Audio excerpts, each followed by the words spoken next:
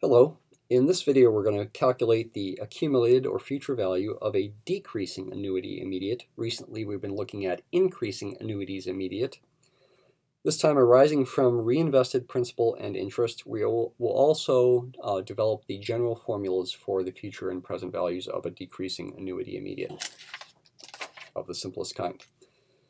So we have 1,000 that's deposited into Fund X. This earns an effective annual interest rate of 6%.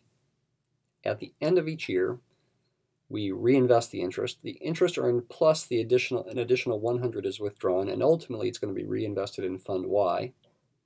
They also mentioned that at the end of the 10th year, the fund is depleted, though that's not a big deal. The annual withdrawals of interest and principal are deposited into Fund Y, which earns an effective annual rate of 9%. The goal is to determine the accumulated or future value of Fund Y at the end of year 10. So we're going to draw a number of timelines in this video. One, first of all, for Fund X. Time is going to be in years, 0, 1, 2, 3, etc., up through 10 years. The 1,000 is deposited right away at time 0. During that first year, it's going to grow by 6%, so it's going to grow to 1,060. 6% of 1,000 is 60.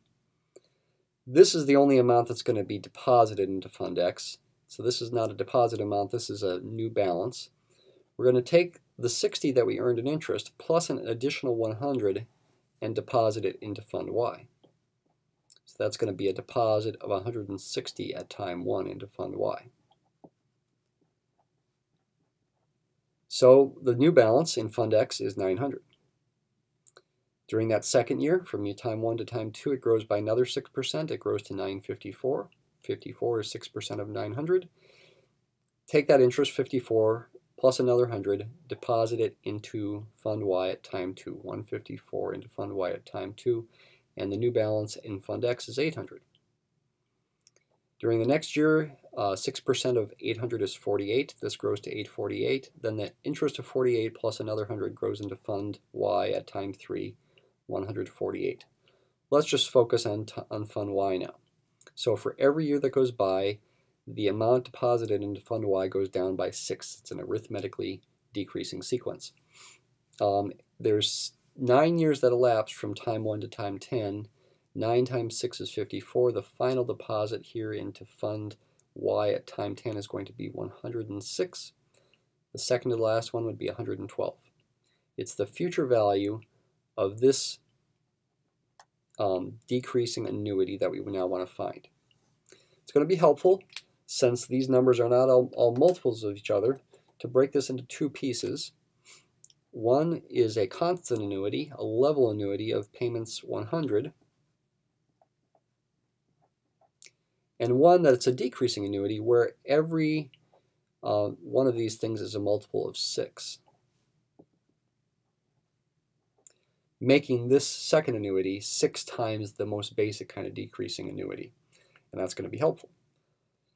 The future value is what we're after again. It can again be broken into two pieces. 100 times S10 with interest rate 9%. Plus 6 times the future value of the most basic kind of decreasing annuity where the payments are n, n minus 2, 1, n minus 2, n minus 3, etc., down to 3 times 2, 3, 2, and 1. The notation for an increasing annuity is I, so a decreasing annuity involves a D. It's a future value, so we use an S instead of an A. Again, it's 10 payments, and the interest rate is 0.09. So that's the symbolic form for the answer to the question.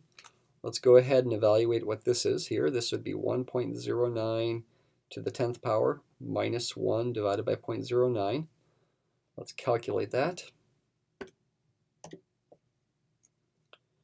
1.09 to the 10th power minus 1 divided by 0.09. I actually will need this in calculating this, so I'm going to store this in register 0. I need to also multiply it by 100 here, times 100. 1519.29. We'll round to the nearest cent, but I'll go ahead and put a 3 here. Now let's go ahead and derive a formula for this. Okay, maybe you know the formula already, but let's derive it from scratch as part of what we do in this video. In the general case, actually, where we have an arbitrary n and an arbitrary I. So the payments, this is an annuity-immediate, so the last payment is going to be at time n. We'll evaluate the future value immediately after the last payment. The first payment at time 1 is n, then n minus 1, then n minus 2, down to 3, 2, 1 at the end. Let's leave a little space here. The future value as a finite series would be this n at time 1 needs to go forward by n minus 1 years, or n minus 1 periods. The n minus 1 at time 2 needs to go forward by n minus 2 periods.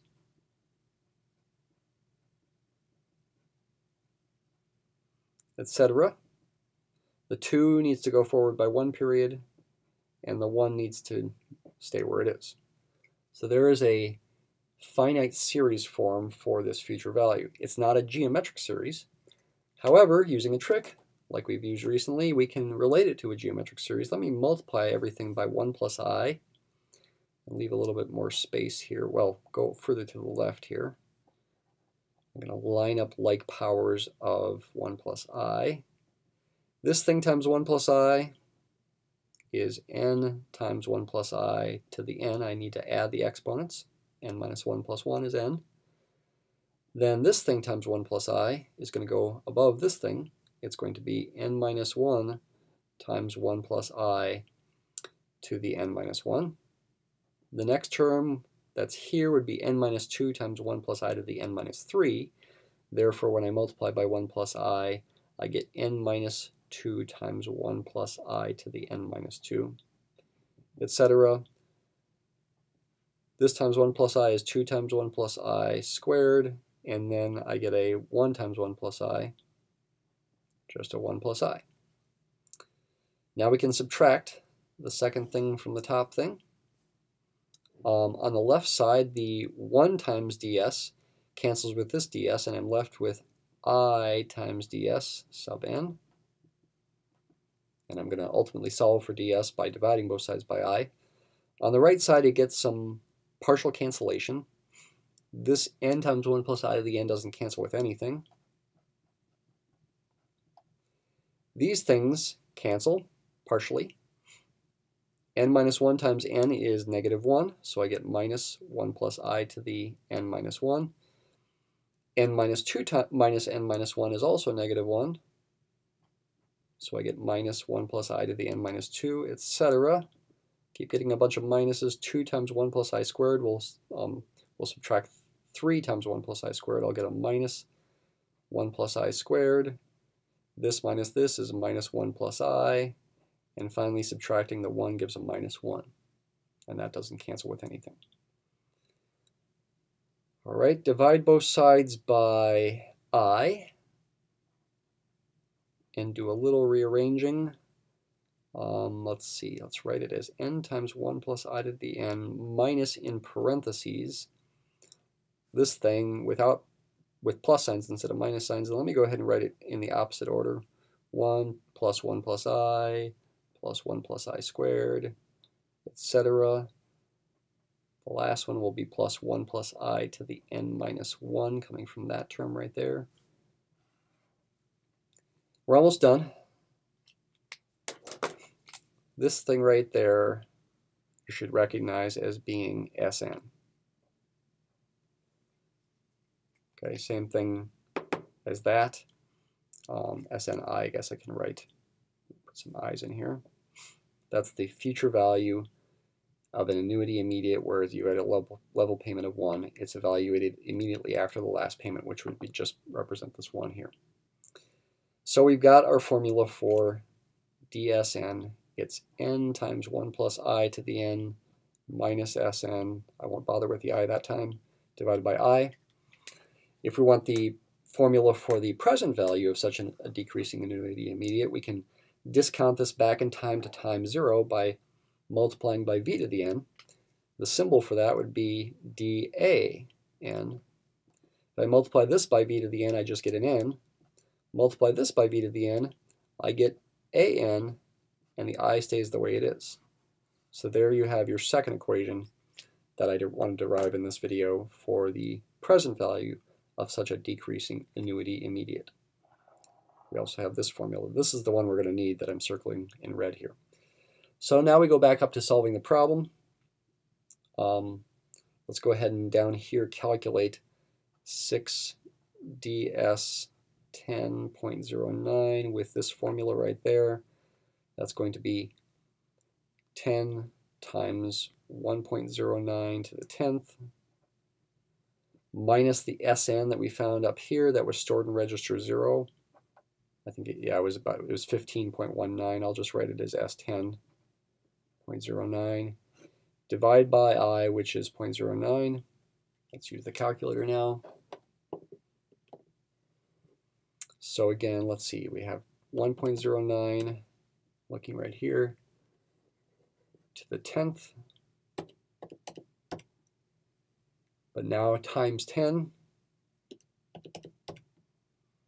subtract what was in register 0, minus recall 0, divide by 0.09, and don't forget to multiply it by 6, like I almost forgot. Multiply by 6, you get 565.380. It's going to go back up here, plus 565.380. Add those two things, and you get the final answer. Oops. Okay, final answer is 2,084.67. And that is correct. So kind of complicated. I made it more complicated by adding the derivations, but I think that's important.